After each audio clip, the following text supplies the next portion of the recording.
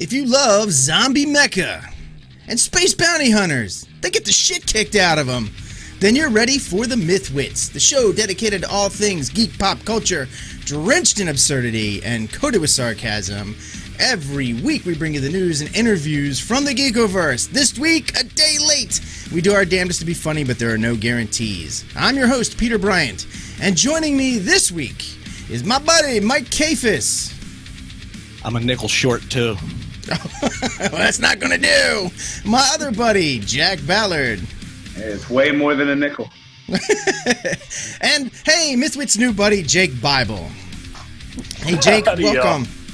So Jake Bible is the Bram Stoker Award-nominated novelist, short story writer, independent screenwriter, podcaster, and inventor of the Drabble Novel. Has entertained thousands with his horror, sci-fi, thriller, and adventure tales. I think young adult too, right? He reaches audiences of all ages with his uncanny ability to write a wide range of characters and genres. Jake is author of the best-selling Z-Burbia series, set in Asheville, North Carolina. The best-selling Salvage Merc 1, can't read, and Roak series, the Apex Trilogy, Dead Mech, The Americans, Metal, and Ash, and the mega series for Severed Press. We know somebody who does stuff with Severed Press, as well as the YA zombie novel Little Dead Man, the Bram Stoker Award nominated teen horror novel, international haunting or intentional. God damn it, can't read tonight. Intentional haunting. God, kill me. He does stuff. International haunting is really scary. I am the ghost. So anyway, enough of that. Welcome to the MythWits, Jake. All right, thanks for having me. So Jake, my first question right out the gate: what is a Drabble novel? A lot of work. That's what it is. It's actually a Drabble, to start off with, that is microfiction. It's a story that is exactly 100 words, not one word over or under, exactly 100 words. And when I was writing my first novel, Dead Mech, I was using it as a writing exercise to just kind of get ideas down, characterizations, scenes. So I was writing these drabbles, and it was just kind of helping me, because in order to get to 100 words, you have to edit right away. I mean, so I'm editing as I'm writing and then going back and cutting stuff out and tossing it here and there. And then I started to realize that some of these scenes I actually really liked and didn't want to expand on. And I had a good flow going with my exercise, so why not just write the whole novel that way? And that's what I did. I ended up writing an entire novel. There's 136,000 words, and the novel is broken up into 100-word sections, exactly 100-word sections through the entire thing. And it's insane. Wow. Jake, I'm going to need you to go back in time. I need you to talk to my old English teacher, Ms. Bredenberg. I'm going to need you to let her know that this 100-word idea is a good thing, because she evidently didn't like that when I tried it. So I'm going to need you to go back there and tell her, like, look, this is going to be a thing. Mike is on to something here. Okay. Right. Yeah. So 100-word term paper, right? 100-word term paper. Yeah. That's right. Go. I got you. All right. So in other words, so as I understand it, so Dead Mech was your first novel, and that's how you got started writing novels, with the 100-word drabbles, and then you just decided to put the 100-word drabbles together. Yeah, pretty much. I got in a flow, and I found it was easy to intercut the different drabbles, because one would be about this character, one would be about this character, one would be different point of view here, and the way it kind of worked was I printed all of these out and would just put them in order the way I think they would read well, and I could switch them out and move them around. And when I kind of got that right order, then I had a chapter in and just started kind of going from there. And it gives it a very kind of fast-paced, almost cinematic feel to it. It's cutting scenes fast. I mean, 100 words, boom here, boom there, back and forth. So like the 100 it got me a nice following, and people didn't hate it too much. Wow. Yeah. 100 words goes by fast, man. Real fast. Yeah. Yeah, definitely. It also, I mean, it taught me a lot about writing because I had to edit, you know, to get to those 100 words, because I was faithful. I mean, you can go through that book and count each section, and there's 100 words in each section. So, you know, I really learned how to, you know, I learned economy of words, even though the entire book is 136,000 words, which is not a small novel. But you know, I really learned how to strip out all the crap in there and just kind of get to the story and get to the action and let the characters flow. So 136. That's a book. That's a doorstop, Jake. That's a big book. Yeah, it's a big one. That's what we call that Sigler sized. Yeah, exactly. I mean, the majority of the books I write now are around 100, or not 100, around 75,000 to 80,000 words, and I'm pretty consistent on that. So I don't know if I would want to even tackle 130,000 words again. Yeah. I find that I'm starting to like, so I used to, a lot of the books that are, you know, a lot of your popular books, like say Ready Player One or The Martian or whatever, most of those hit around 100,000 words. That seems to be the industry, or I don't know if it's still the industry standard, but I know as of like 6 or 7 years ago, it was sort of the industry standard for genre books. If you went to a publisher, and you were a new author, they wanted about 100,000 words. Seemed to be the benchmark. And I'm finding that you know, it's starting to go down again. Like prior to recent years. So if you go back to like the 70s and 80s and before, you know, most of your genre fiction was shorter. It was like 80,000, except for books like Dune and stuff. But you had plenty of books that were like, you know, 80,000, 70,000 words. Are we heading back in that direction, or has the internet just opened everything up to where it's like freeform? It's like it's whatever it is.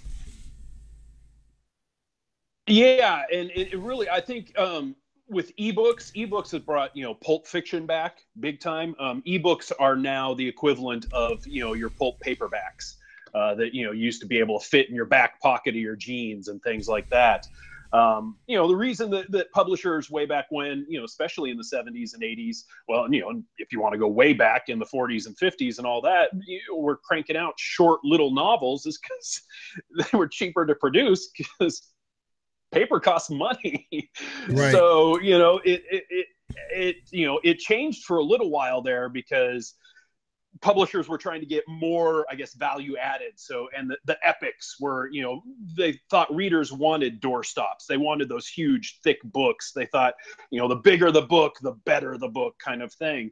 And with ebooks now, you have no idea what the size of the book is unless you look at, you know, the, you know, description, the information that tells you page count. But most people don't pay attention to that all that much.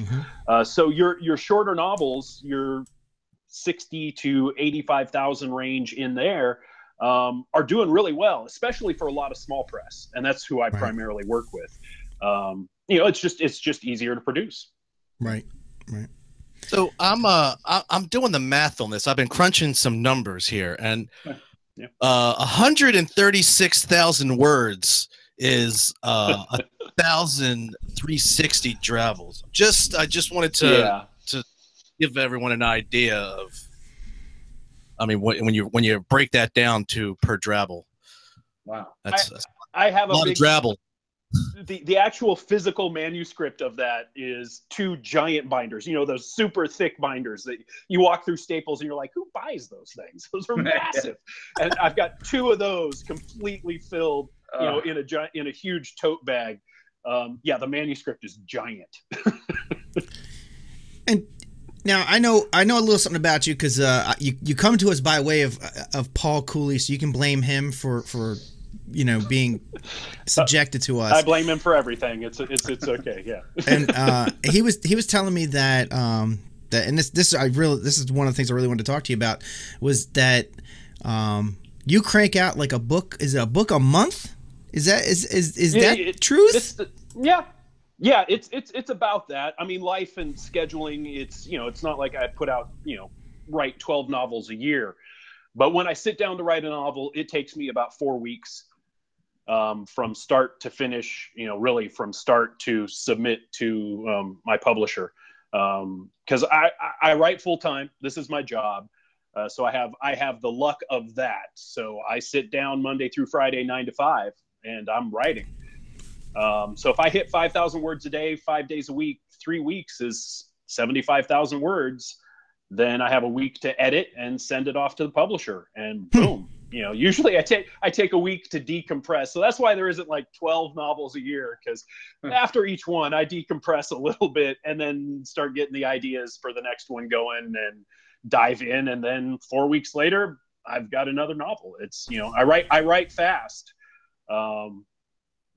And, you know, and like I said, I do it full time. So that makes a huge difference. I mean, I sit down and I treat it as a job.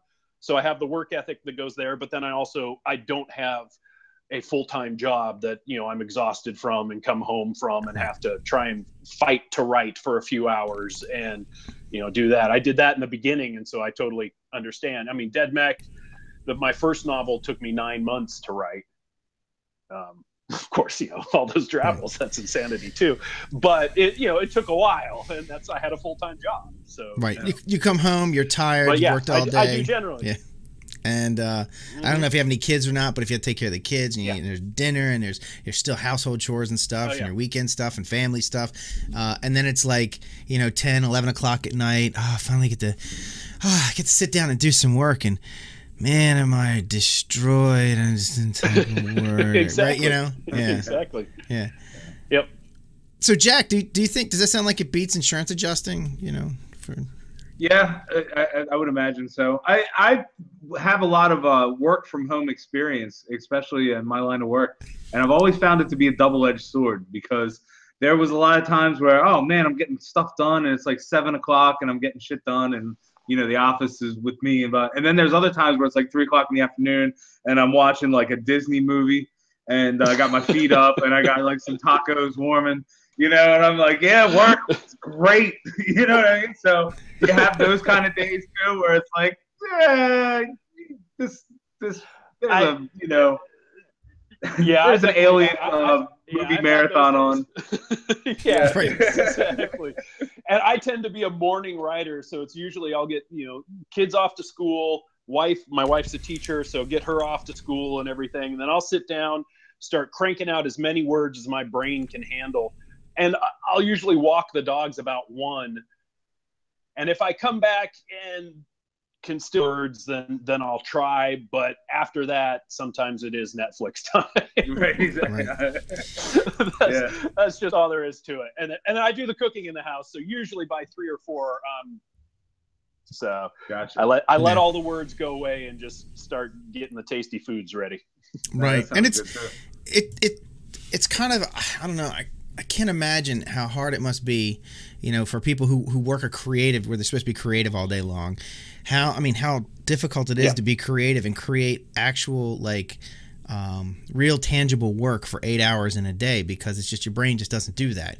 You know, you have to intersperse it with, you have to have your creative bits, and then you can do all your like maintenance-y type bits, like, I don't know, you update your website, or, you know, oh, yeah, so I got to handle my mailing list, let me go check my emails, let me, you know, all those things that you have to do as a business, because you're your own business, right? I'm sure you've got your tax stuff you got to take care of, and, you know, and making arrangements with your, you know, with your publisher and all that kind of stuff. Oh yeah, and I got to go do my business license, and I got to, oh shit, I got to back all my files up, and make sure I back up files, because if my computer goes corrupt, and blah blah blah, and there's all that back end stuff too, right? Oh yeah, oh completely. There's totally all of that kind of stuff, and yeah, so that's all. That'll happen in the afternoons, you know, because like I said, I tend to be a morning writer, so yeah, I'll do all the maintenance usually later in the afternoons. Or on Monday, sometimes, you know, I'll just do the grocery shopping, and by the time I've done that and get back, and if there's errands and everything, it's already noon, and I'm just like, well, yeah, I'm gonna just do administrative stuff today. Monday's administrative day, so and then I don't have to think about it the rest of the week. I try and cram it in, you know, get as much done as I can all in one shot, so that when I do sit down, then I can just focus on that. I don't have that to-do list hanging over me, or at least it's been whittled down where I'm not thinking about it.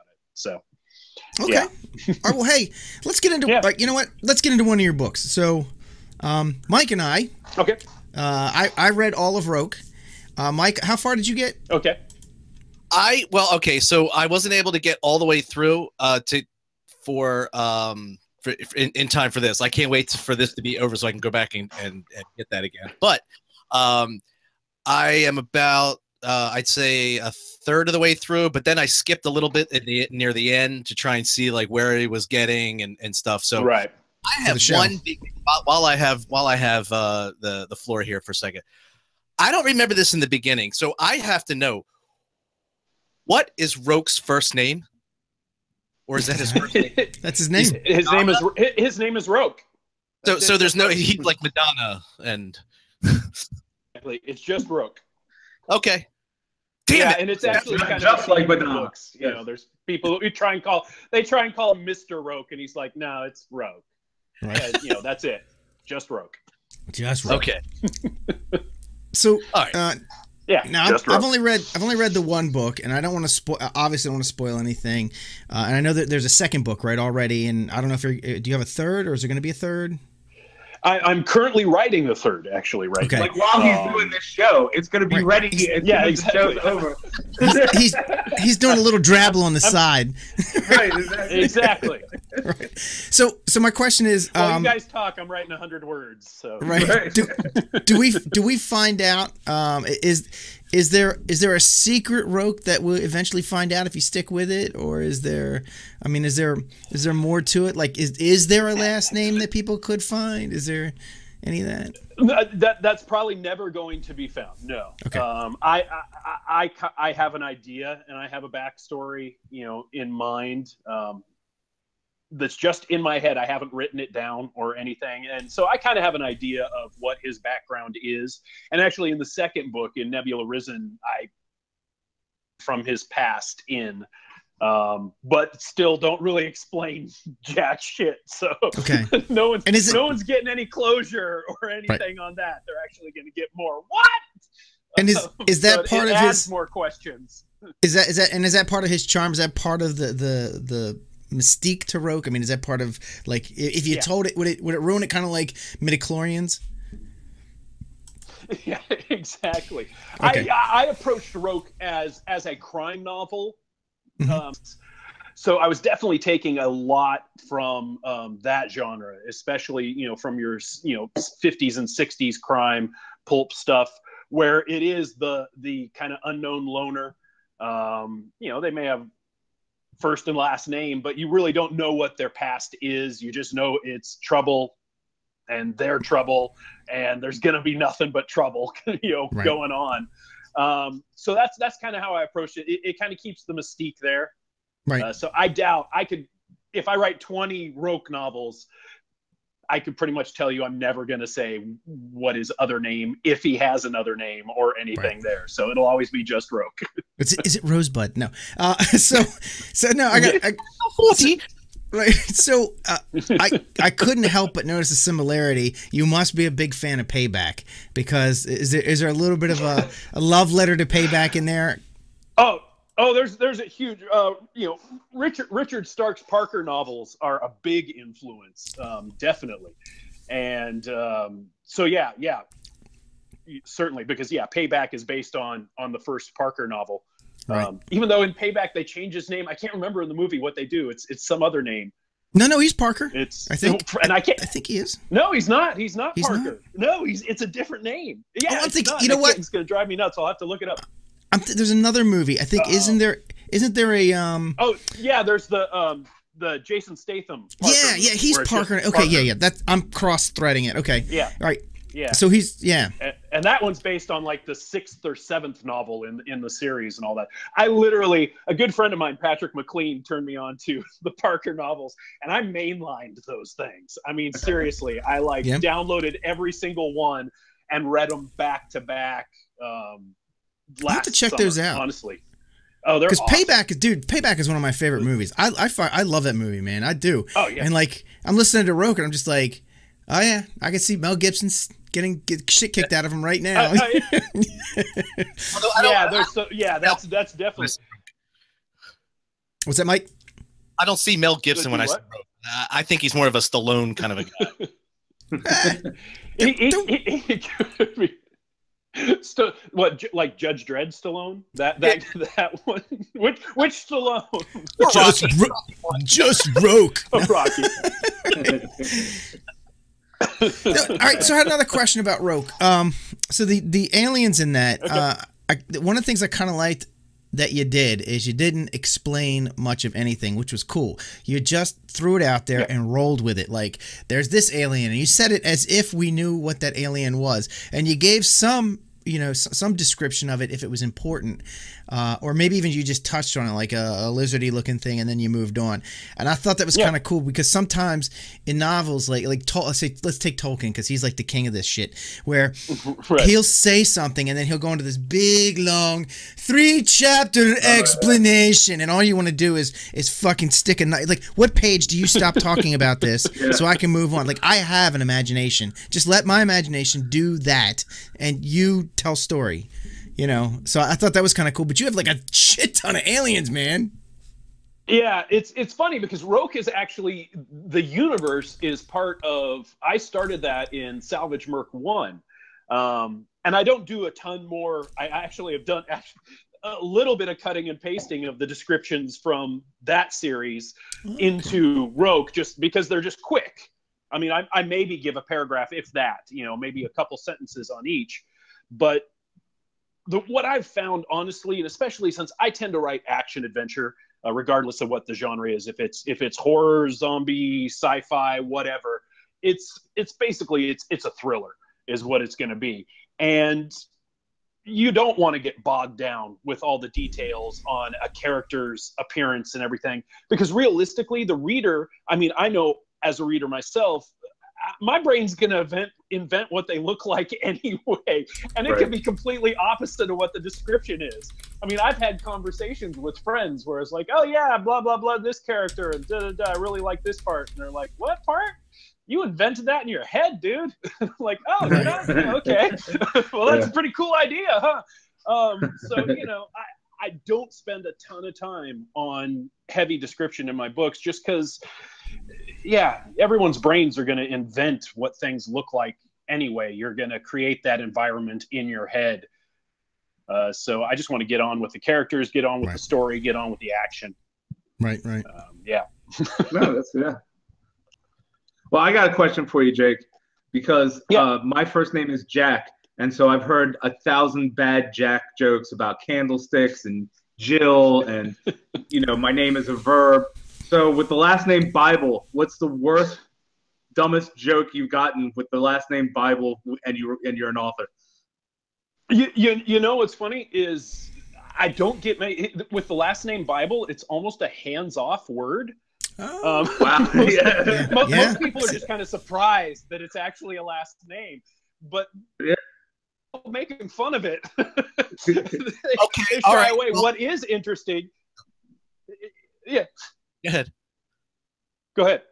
Oh, okay. I'm afraid you're going to say what. Okay. Go. Okay. We have some bad lag. All right. So what I think I was hoping you weren't going to say is this, because I was going to ask you. I'm not making fun, but I was going to ask you a question. Incorporate a term. This has to have been already incorporated. Has someone asked you, for instance, the Roak series and the MECH series and all, are they all part of the same Bible verse? Yeah.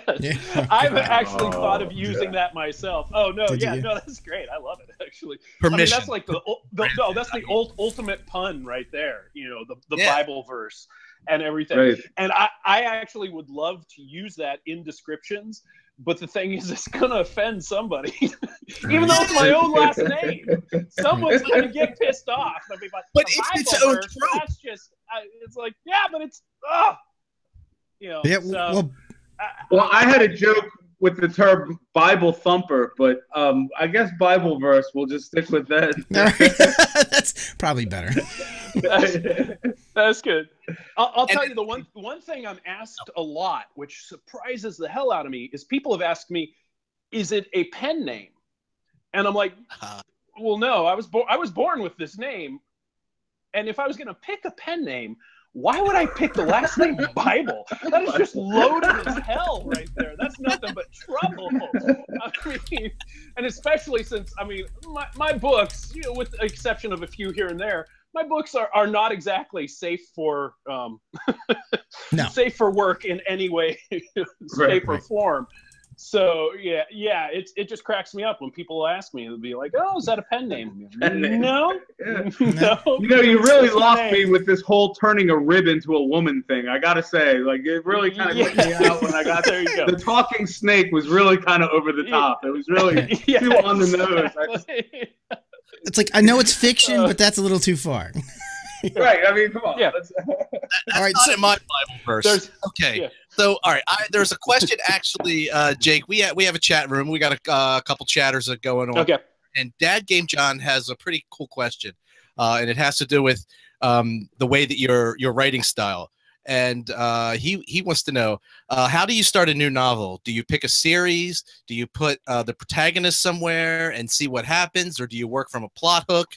Do you pick up the trail from a previous book? Like, what do you, when you're starting a book, like, where do you start with it? I have to figure out a hook. There's got to be that first scene. There's got to be something. And one thing it's lucky. I mean, you'll hear this a lot. You know, writers will say, you know, start in the middle of the action. Usually, you know, a lot of new writers will start off and really you can take chapters 1 through 3 and throw them in the trash. And the book starts at chapter 4. Because you kind of want the reader to wonder what's going on. So I'll usually figure out whatever, you know, what that first scene is, try and figure out a hook. Is there going to be action, or is it going to be just, you know, something dramatic, something that's going to grab attention? If it's part of a series, and so it's the second or third or fourth book, sometimes it depends on what I'm trying to do, but sometimes I will kind of, you know, connect it to previous stuff. That first scene started off that way just because, you know, we're in the age of Netflix, and that applies to books now too. A lot of people will wait till there's at least 2, 3, 4, or if not the entire series finished before they pick up a series, and they binge read things. And so I have to be very aware that, you know, I mean, I have over 40 novels out there. So realistically, someone's going to grab one of my series and read 5 books in a row. So I'm extremely aware of that reading behavior. But as for, you know, coming up with something new, a brand new series or a brand new novel, I really have to figure out the hook. What's going to interest me? What do I want to write? What's the idea that I think everyone's going to want to read that's going to keep them interested, that's going to hook them, and then try and build around that. Okay. And that's usually my launching point.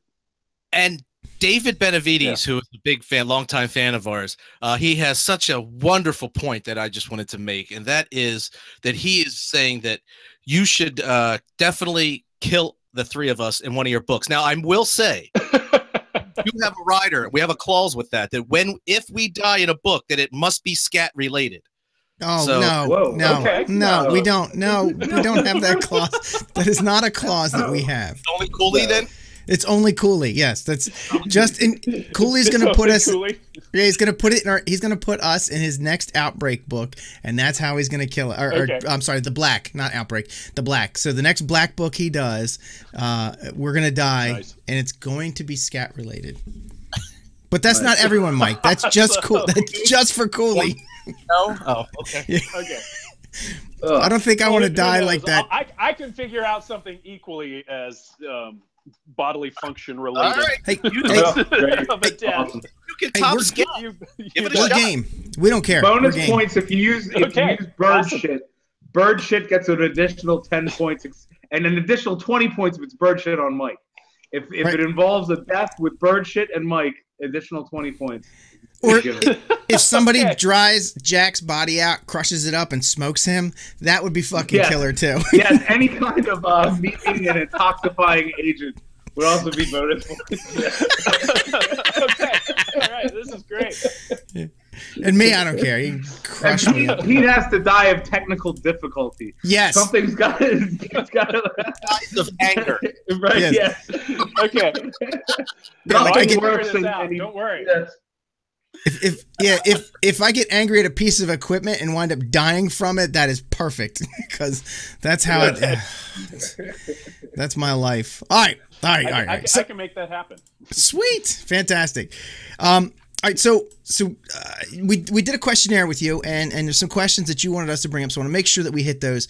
So why the hell did MECH Corpse? Why did it not sell? Why didn't it sell? That's a damn good question. That is a question I'm asking myself every day. I don't know. It's so bizarre because, I mean, honestly, it hit all the sweet spots. I have, a readership following that loves, mecha and all of that. I mean, my first book, my first series is about mecha, mecha and zombies, but still, it really is a military sci-fi, novel. Dead Mech is built around mech pilots. Mm-hmm. They're the characters. I've done Fighting Iron, which is a far future mech western, which sold great. I mean, that did it. That's awesome. I don't know. I mean, and especially since I have plenty of military sci-fi books out there, and military sci-fi is hot. As a genre on Amazon. Seriously, talking to Severed Press, we're scratching our heads to this day how that book did not hit. I mean, it did so-so, but wasn't expecting so-so. I was expecting, something definitely way better. It did poorly enough that we're really thinking there probably isn't going to be a second book. Oh wow! Okay. Which is just it, and I had a lot of fun writing that damn thing. I created these characters, I didn't get a chance to check out the reviews on that. So, did the reviews come in bad, or was it just like it just sort of hit a blank room? No, it just kind of hit a blank room. The reviews didn't come in bad. There aren't very many reviews. It just, whatever the timing, and that's the thing. Success in publishing and writing is all about luck and timing. It really is. I think we all know that talent is only a small part because there's plenty of blockbusters out there that, are not the greatest. It's not the greatest writing in the world. Mm-hmm. It really is luck and timing. And whatever happened, we hit bad luck, bad timing on that one. It never hit above a certain sales threshold, which was just weird. So it was like, it was really kind of disappointing. I've written other books where I was like, okay, that didn't hit, move on. But this one, I don't know. I really thought it was going to hit, and I was looking forward to writing more. And who knows? The audiobook is out, and the audiobook is actually, doing fairly well. So maybe that'll generate enough interest to write another print book and then put it in audio there too. Well, so, yeah. I was gonna say that there's also it might, you never know, because like there are films that they came out and bombed in the box office, and turns out their longevity. Look at Star Trek. Look at the original the original series of Star Trek. That didn't do great on TV. It did okay, right?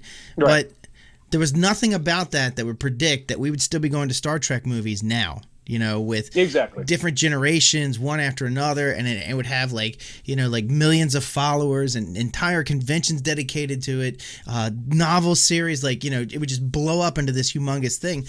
Honestly, I think when they canceled the series in what was it, in like 71 or something? I forget. I don't know. When they canceled the series, it only lasted like 3 seasons, I believe. I don't think anyone knew that it had any life beyond that. Like, that was it. It was done, and they were going to move on to other things. And all of a sudden, it comes right back around. Yeah. So who knows? It's one of those things, and it could be. I mean, we're not giving up on it. So we'll try and do some promotions if we can get it. You never know. A lot of things come back to life with there's the BookBub out there that is a great promotional tool, and it's a great newsletter that lets people know when books are on deal and that kind of stuff. And it's one of the few marketing tools out there that actually works in publishing. Everything else is really just the shotgun method. You just shoot at the target and hope you hit the bullseye. But BookBub consistently for people seems to work. So who knows? You know, maybe MECH will get a BookBub and find an audience that way, or something. Or yeah, something will spark some interest, and then all of a sudden, you know, reviews will start coming in, sales will go up. Okay. Yeah, you never know. It's you know, who knows. Everybody listening to this, go to Goodreads, go to Amazon. Well, first of all, read the book, and you know, make a review, man. Let's revive. Let's have a MECH revival. There you go. Hi. Bring it back. So speaking of that, I mean, this is a good transition. You wanted to talk about your adventures in building a mailing list, which is interesting to me because we are trying to build a goddamn mailing list as well, and it seems to be. I don't know how to do it because we've got like, I don't know, we've got like 6 people on our mailing list. So I'm like, how do you do this mailing list thing, and what are your experiences with it? It's my experiences are it's hard. It's a lot of freaking work. It's one of those things. What's funny is I was in sales and marketing for almost a decade before I was in writing. And so, I mean, I understand the basics of marketing. I understand all those rules and you know, consumerism 101 and everything. And it really doesn't change a whole lot from product to this to that. There's some basic things. But the problem is that's a whole other part of my brain. When I switch to marketing mode, it shuts off novel writing mode completely. They are 2 totally different things. I cannot do them together. So it's the trick for me with the newsletter has been trying to figure out how to balance, you know, the need to be writing and creating and, you know, writing my novels with that administrative stuff, with hopping into the marketing, with trying to build a newsletter and all of that without losing the spark of the writing, of the actual fiction writing. And I have an newsletters trying. Yeah. I have an idea. Why don't you include a free Drabble with every mailing list? And you know, that's what I'm slowly starting to do. I'm starting to do because I write a free Drabble every Friday. I post it on my website, and so I've started including those in there. I have another publisher, Bellbridge Books, that I'm doing urban fantasy with, and they did a great giveaway promotion with one of my books, Stone Cold Bastards. And that generated, you know, quite a few hundred sign-ups, subscribers, and I was able to get those names. I've been working with behind-the-scenes kind of Facebook groups, other sci-fi author groups, things like that, where we've been doing some, you know, big mass kind of promotions together, where people opt in and say, yes, I do want to hear more from this person or any of these people. And so I've been getting names from that. And that's really how I've been building it, is honestly good old networking with other authors, you know, who are trying to do the exact same thing. So we're given more value by, you know, putting out contests and promotions and things like that. But it's a slow uphill battle. And there's nothing worse than sending out that welcome email to new subscribers and then getting an email the next day from MailChimp going, "You lost 20 subscribers. Awesome, thanks." Oh, I was saying welcome, folks. Right. trying to be nice here, and you just bail on me. Whatever. All right. Okay. But it's tough. I mean, there's so many authors out there who are just constantly. They're just moaning about the newsletter, trying to build the mailing list and do that. And I don't think anyone has found the sweet spot unless that's your thing. Right. Some people love newsletters. That's like their outlet. That's their thing. And it's like, awesome. That's great. It's not my thing. So I'm struggling on it. Yeah. Back when I used to promote bands and used to play in bands, I have a dozen mailing lists, and I would find that people would say, "Oh yeah, let me sign up for your mailing list," and then never respond and never get them, and just kind of as soon as they come in, they'd be like junk. Yeah. So I'd have 200 people on a mailing list, and I'd send out an email, and 5 people would show up, and I'd be like, "Didn't you get the email? Huh? What? No." You know, so it's like mailing lists. It's like, I think most people read the first 2 sentences anyway, and then just like, okay, whatever. You know, so. I'm starting to yeah, exactly. I'm starting to think, and for all the ills of Facebook, right? I really think that there is something good about it in this place in creativity, in that your interaction with your audience, because it's direct, right? No one has to look at your shit ever. It doesn't come to them. It's there if they want to see it. It comes up as a notification, but they can just blow past that the way they do emails. It doesn't junk up anything. They feel more in control, and people are always on the Facebook, right? I feel like that's how we interact with our audience for the most part with our show, and it's not a ton of interaction, but there is some. And like I said, I posted this thing. We got people in the chat room. There's actually more people than we get a lot of times, and I guarantee you it's because I posted on the Facebook post right before we went on, because otherwise they wouldn't know we were going on tonight, because we're always Monday night. So I think for all its ills, I think Facebook has a place. It does, and I'll agree with all its ills. I'm not a big fan of social media at all. Just the evils and the things that just how it just brings out the worst in so many people.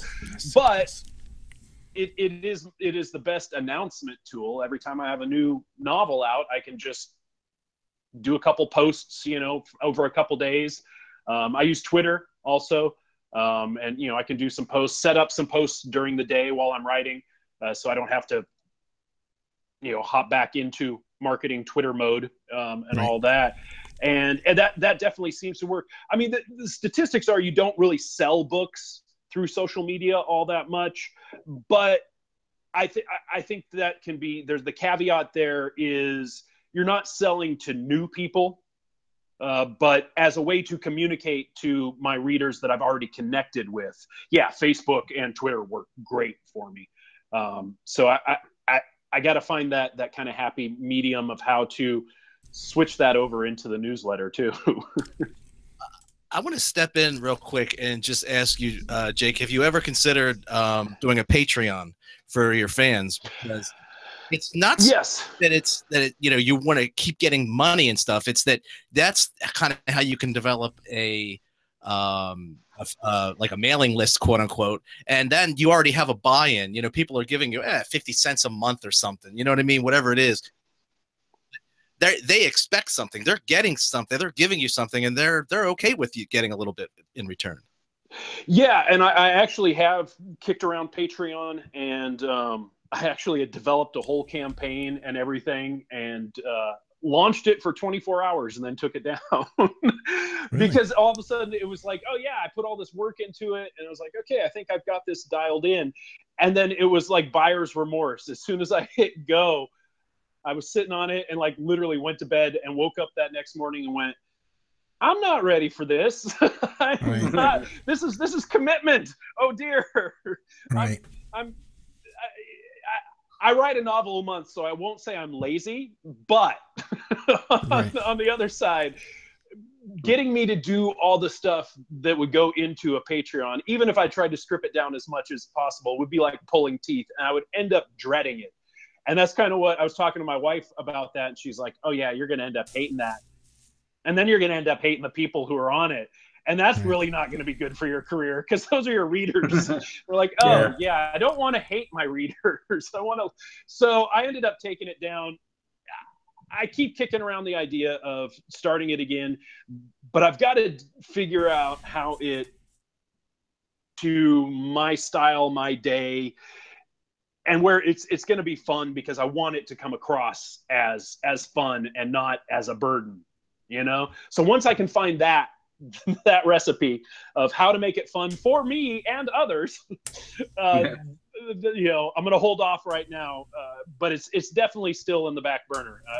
It's always there. Yeah. Something that's going to give you one-on-one interactions. It's going to allow you to interact with fans just a little bit, I think, is going to be where your key is, because that's always fun. Yeah, exactly. And that's one thing I like about Facebook, and it's one reason I haven't just like gotten off Facebook completely, is there's nothing like getting notifications or getting a message from fans. Same with Twitter. people just tweeting about reading my books or something like that. That's, and I'll respond to everything. I'm a talker, so I'll talk to anybody. That's, so yeah, that's yeah, how, yeah, I agree. Yeah. You talk to anyone, even us. Right. Yeah. So, Yeah. all right. Totally. Yeah. So, all right. So let's get to this a little bit before we run out of time. So you work with different small press publishers. So we know you got Severed Press, and as we've mentioned before, Paul. All right. So Cooley's on our show a bunch of times. He's been on our show a bunch of times.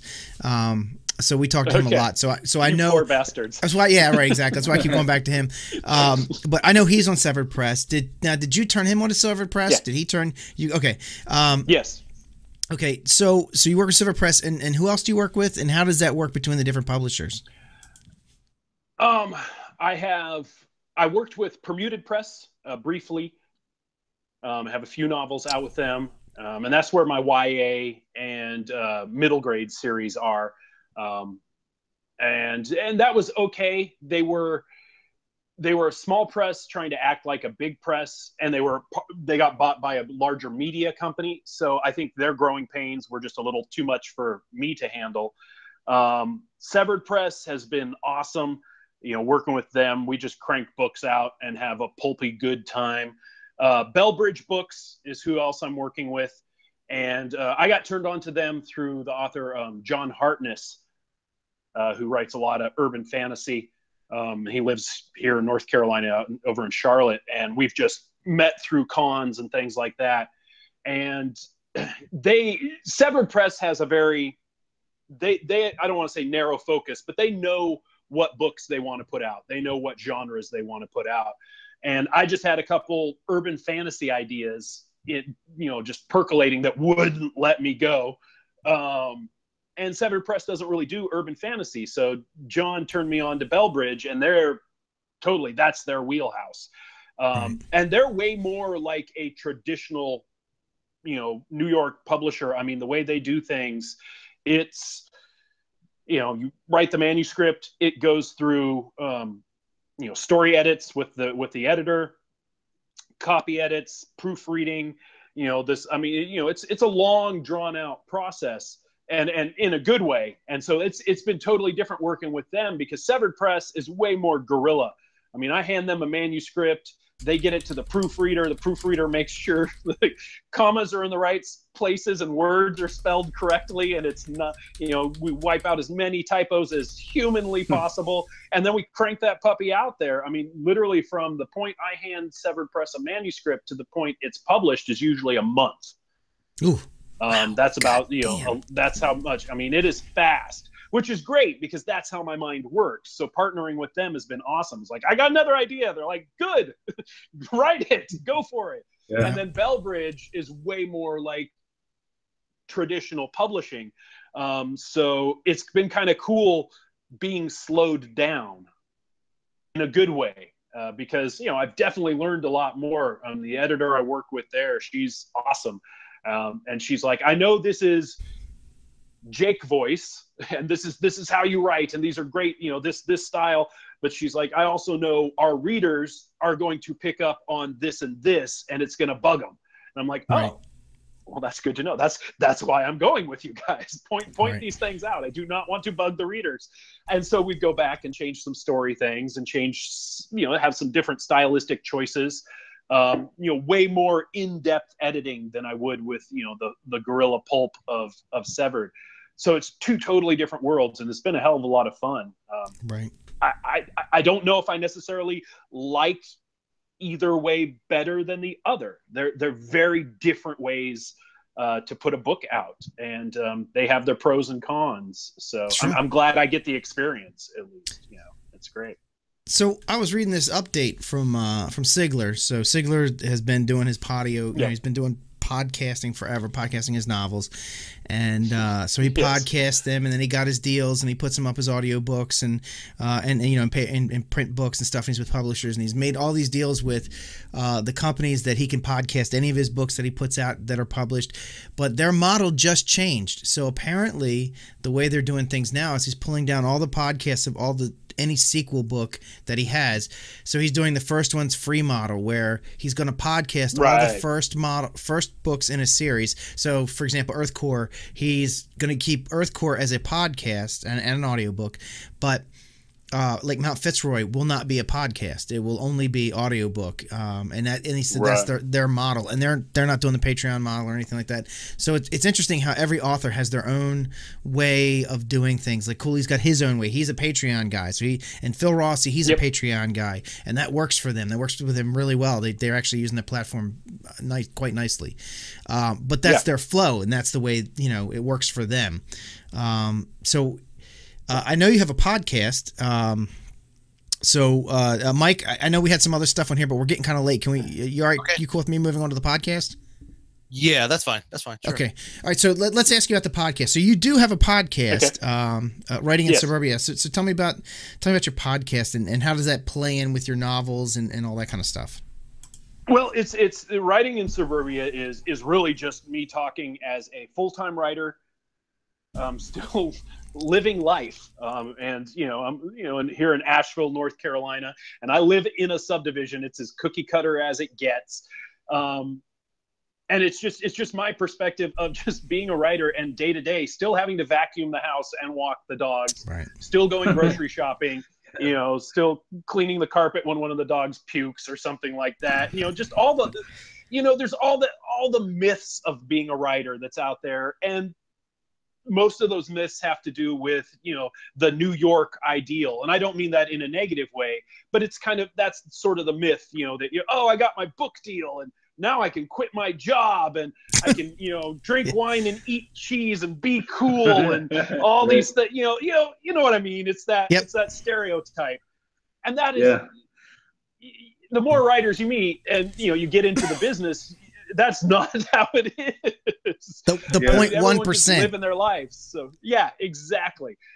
So Writing in Suburbia for me is just a way to talk about being a professional writer.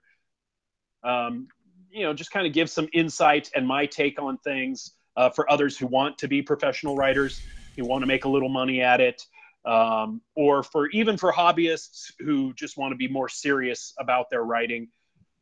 And honestly, it's therapy for me, because really half of it is me ranting about stuff that I go on tangents. And then I have to bring myself back to my quote unquote topic that I have. And it's unedited, uncensored. I literally hit record and then hit stop and then upload it into the world. And that's what I do. So it's completely nonfiction. It's just me talking. It's not, it's, cool. I started in podcasting. I mean, that's how I podcast my first novel, Dead MECH. And so I started in podcast fiction. But that's a lot lot Yeah. We know. Amount of work. Yeah. Familiar. It's massive. So, as a matter of fact, it's easier for me to just BS. I've started playing around with something. I don't know how long it's going to go or what it's going to involve, and it has nothing to. There's no schedule on it. There's no limitations or expectations on it whatsoever. I'm going to start streaming video to my Studio 187, which is where I produce everything through. I have a Facebook page for that, and I'm going to start streaming stuff. Video using the live streaming, because what we do now is we capture the screen and then we stream it to Twitch, but I can do the same thing and stream it to Facebook, and it's something I'm playing with. I want to see. It's an experiment too. I want to see what kind of viewership I would get if we put videos on Facebook rather than other locations, because I put just a test video on there and I've already gotten more views on that than half the friggin' videos we get on YouTube, right? So I'm like, oh, wait a minute, is this a better medium? I don't know, but I'm going to play with it. But the beauty of it is I don't have to put out a show on any schedule. If I do one a month, if I do one a day, it doesn't matter. There's no time limit. There's no time I have to be on, and there's zero editing, and there's no format. It's me just fucking turn the camera on and go. Hey, I'm working on Cube of Death tonight, and I had this really cool idea about cards. I want to share it with you guys. Get your feedback. Tell me what you think, because I also make games and stuff, and and then just get feedback from people as I'm creating stuff. Invite them into my office as I'm working, and or just vent. It's like, oh, I just created this thing and I tested it and the fucking thing didn't work. I spent months working on it. What's wrong with me? Something along those lines. And I just thought that would be a fun little project to do that really won't eat any more of my time, because it's just, it's just something I run while I'm doing, yeah, exactly.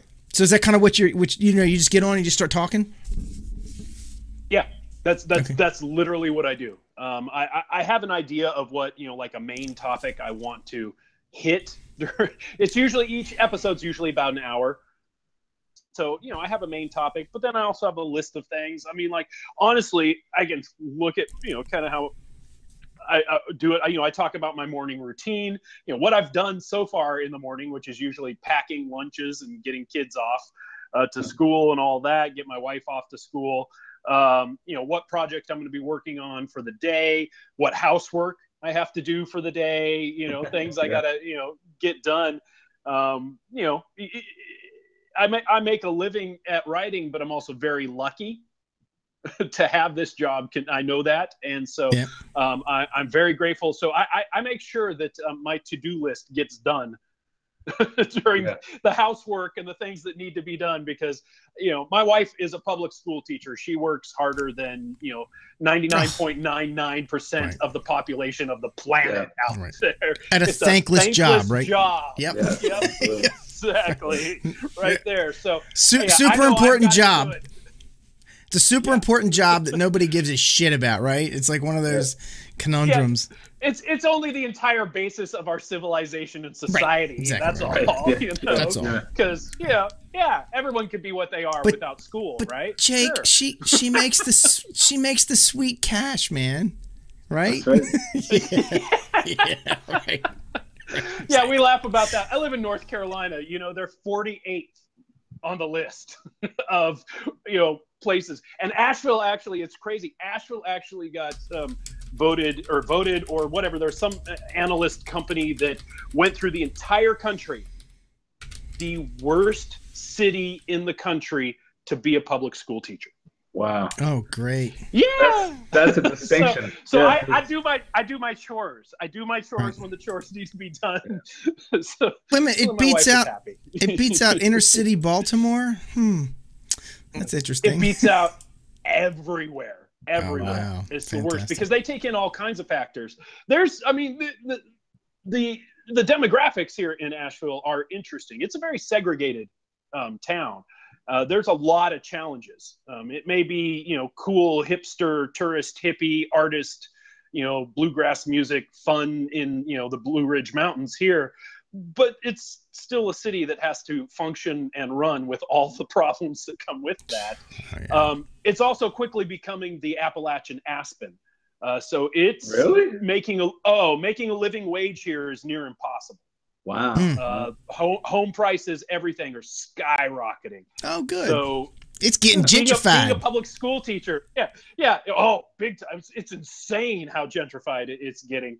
And so being a public school teacher, which is one of the lowest paid jobs you can have as a professional in one of the lowest paid states, really kind of just balls it right up there for Asheville. So it's like, I keep my wife happy by making sure the vacuuming is done when she gets home. Take a little stress off. Yeah, that's good. Exactly. So there you go. Yeah. And so I think writing in Suburbia, my podcast, is like my therapy there. Yep. So. All right. That sounds good. So there's one other thing that you mentioned that I'm kind of interested in talking about real quick, because I know we're running out of time. And that is that you've been doing a lot of studying, and feel free to let us know how you've been doing that. Looking into maybe making a shift from just writing novels into like TV and screenplay writing and things like that. I was just wondering, what have you found so far that is different as a traditional novelist as to trying to move into writing for TV, and where are you in that journey, and what have you learned so far? Once again, the similarities are it's luck and timing, and it's networking.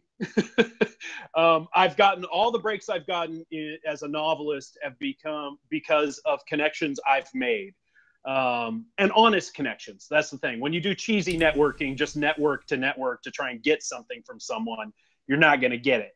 But honest connections with people, that's how I've done it. And that's the same thing kind of with writing for TV. I've got a friend who has a friend who's an agent and a TV agent, and just happened to like my stuff.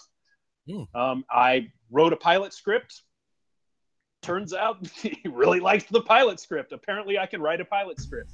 Those skills don't necessarily translate, but I've always been into film and television. I've always kind of, over the years studied screenwriting. So once you kind of get used to the different format, it's really not that hard. I tend to write like television anyway. Like we said, I don't put a ton of description. Just like in a script, a TV script, you're not going to put a ton of description in there. It's going to be minimal. You want to get going. You want to get to the dialogue, get to the story. And you don't even put a lot of description of the story, because that's what the actors and the director bring to it. So you're really writing this great, it's like just a super fun, glorified outline with all of your dialogue already scripted out. And I love writing dialogue. Dialogue is one of the reasons I write. I like witty banter. I like a good one-liner. I like a zinger. I like, something like that. So, writing it, transitioning to script writing wasn't that hard, other than just getting used to the format of, I have software that does it, but even still, you still are clicking, going, okay, now I'm doing scene change, now I'm onto this character, now I'm going to action, it's not as organic of a flow as writing a novel. Right. But as for business wise, it's a lot of hurry up and wait. Right. It's a ton of, get that script written, let's get it out there, we're gonna do rah rah rah rah rah. And now we wait, and it could be months before you hear anything. All right, that's okay. If anything, right? Because from what I've heard, if anything, because from what I've heard, they can option it, and they can be all like in the process, like, we're gonna do this thing, and then it just disappears, vapor. It isn't happening until they've got cameras on, right? Yeah, exactly, and it is, and even then. You go from optioning, whether it's optioning the book to optioning the script that I've written, to then you go into development if they've decided they want to develop the pilot, and then from development then they have to greenlight it and say, yes, we actually want you to shoot it. You've developed it well enough, and then once you shoot it, then they still can say, no, we don't want it, even after the pilot episode. That's why there's a bill. You go on YouTube. You see, there's actually some awesome pilots that you're like, why isn't that a series? Yeah. And, and so you can go through, there are so many processes you have to go through to get to a simple, yes to 1 year, worth of episodes. And even then it can end up getting canceled. Hollywood is made up of no, lots of no, and all the many stages you get to that no. Basically, you might jump through 6 hoops and be like, yeah, I made it through the 6th hoop, and then slam into a no, and that's just how it is.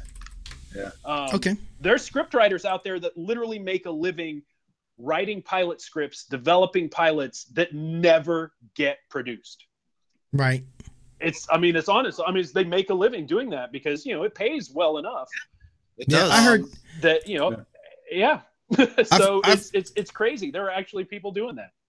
Yeah, I've heard of people who I forget who I was talking to, but it was an author, and he was talking about another author that he was friends with, and the guy had a book had been optioned for like 20 years that kept getting optioned over and over again, and he asked me, he said, don't you get tired of your book being optioned and then it never gets made into a movie? And the guy's like, hell no, man, I get a check every 3 years, and it's a sweet check. He's like, I hope they never fucking make that movie.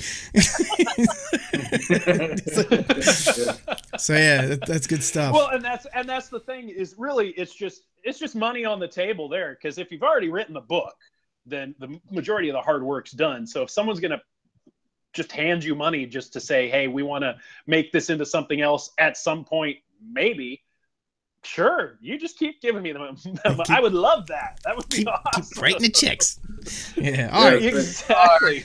I hate to be bad cop here. No, it's good. We're on time. All right. So Jake, I'm going to throw out some links here. Make sure everybody you go to jakebible.com. That is the home base where you'll find everything. If you want to talk to Jake, you can find him on Facebook, and it's facebook.com/Jake Bible's Wasteland. And the links are, of course, are always down here. And then on Twitter, he's at Jake Bible. God, that's hard. How did you how could we get that right? But is there any other links that we missed? Because I think that's all we had, right? Is that it? No, that's it. I mean, everything, you can find it on my website, jakebible.com. I've got everything there. So yeah, that's usually the easiest. And Fantastic. I also, before we hit the outro, I just want to take a moment and thank Dad, where are you? Dad Game John and Big Bad Davey Benavides for jumping in the chat room tonight. Tell your friends, tell your mama, get everyone else. And speaking of Mama Marsh, my mom, who always watches the show, was not in tonight, and she knows we have the show, Mom. God, that's right. You don't get a mention in the show. Hey, Mike, would her connection be better because she's just one town over from Jake? Yeah, should be. Right. Yeah. That's how the internet works, right? Yeah. Jake, did you get a knock on the door? She was going to watch the show. Right. I know. Could have invited her over. Jeez. And you can find me at Mike Kafis, MIKEKAFES, and please follow at MythWits, MYTHWITS, and take it away, Peter. All right, everybody. Well, Jake, thanks for coming on the show. I am going to run Zach Closer now. Starting and hopefully starting next week we'll get our game show working again if people are watching. We've had the game show. I just want to make this announcement real quick because we've had the game show off the air basically for the past couple of weeks. We were experimenting with something new. It didn't work out. Hey, one of those ideas that doesn't work out, right? So we're going to go back to our previous format with a slight change. So for fans, anyone watching the show, it's going to be a little different. What's going to happen is you're going to be watching Twitch. The interview will end. The whole show will come to a close, but stick around because everybody's going to stay in the room and we're going to start up again within like 10 seconds and then the game show will start. So that we'll have we'll play a game with our guests. Sorry, Jake, we couldn't get that in play before you came on, but dude, it's been a fucking headache, and next week is a crapshoot. I don't even know what's going to happen next week, but that's our plan. That's our plan. So we hook Mike's nipples up to a car battery, and then for every wrong answer, we drip them in water, just like in that Lethal Weapon movie. Yeah, we did. So we've been having the hardest time getting the tasers right, and Mike's nipples are so chafed. So once we get this all figured out, it's going to be really fantastic. Right? Yeah, not Jeff's game show. Awesome. Right. So anyway, all right. So that's it. That's it for announcements, everybody. All right, everybody. You have just enjoyed another awesome episode of the MythWits podcast. Catch us live on Twitch Mondays at 9:30 p.m. Yes, Mondays, not Tuesdays. This Tuesday, but not next Tuesday. Jump into the chat room and ask our guests questions if you miss our live show. You can always catch the encore episodes on YouTube/MythWits. Find us at mythwits.com and on Facebook, Twitter, YouTube, as I said, Twitch, and Podbean, not SoundCloud. We're off SoundCloud. SoundCloud is fucking circling the German drain, as it were. Do the like, follow, subscribe thing wherever it's appropriate. Please give us a bunch of stars and a review on iTunes. And we got a promotion coming up, but that's going to be a little ways off. We're going to start giving shit away for giving us promotional stuff. Blah, blah, blah, blah. Screenshot it, post it on our Facebook page, and currently I'll send you something special. I'll send you some Mike's bird poop. I'll scrape some of it off of his thing and send that to you. All right, we got plenty of that. MythWits is part of the TSR Podcast Network. If you like us, you're bound to like other shows there as well. Check out tsrpn.com. MythWits is a Creative Commons product. Make sure to check out studio187.com for more cool stuff. And please sign our mailing list. Right, Jake? Our mailing list. Thanks, everybody. Thanks, everybody, for listening. Tell your friends to tune in. And until next week, Mike. Just Roak.